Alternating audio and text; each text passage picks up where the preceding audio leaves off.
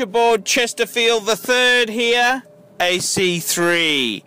And today I want to talk about being a one-watch person. And I've been called all sorts of things like the Antichrist because I've said, beware of the shitter wristwatch. Beware of cheap, nasty wristwatches.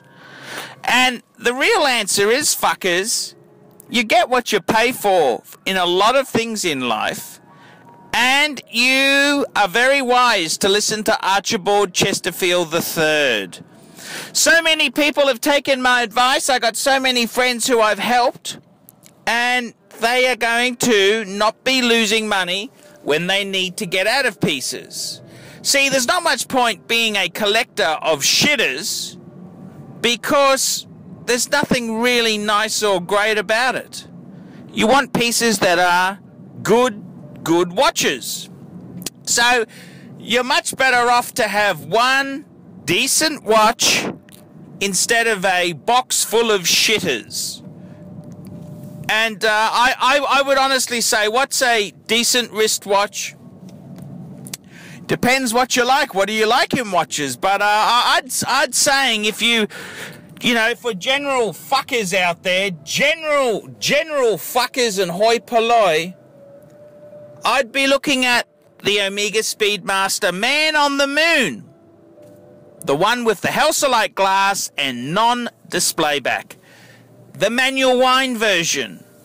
And I definitely wouldn't be getting, I would not be getting the limited edition with the leather strap. I mean, where else in the world do you pay more money for a supposed limited edition with no metal bracelet and a fucking leather strap? I mean, that's the height of stupidity.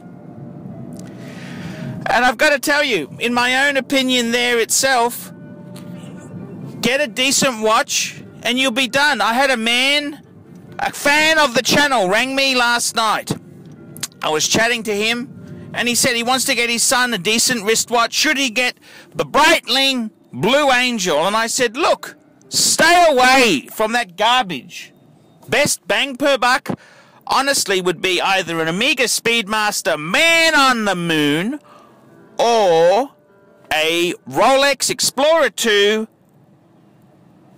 pre-42mm, the 16570.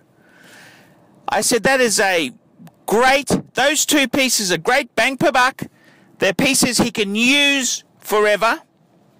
And the Rolex is waterproof.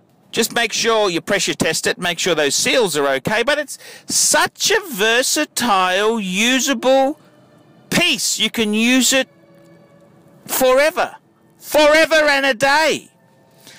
And really, that's a quality wristwatch is something that you can behold and use for a long time. It's not a short-term proposition. This is a long-term hold. And I can't think of anything better than a Rolex or an Omega Speedmaster Man on the fucking moon. And Rolex, I mean, you could even go for a Datejust. You wanted a Datejust, go for a Datejust. Submariner's a little bit expensive. I don't think they're great bang per buck, but they're a blue chip investment.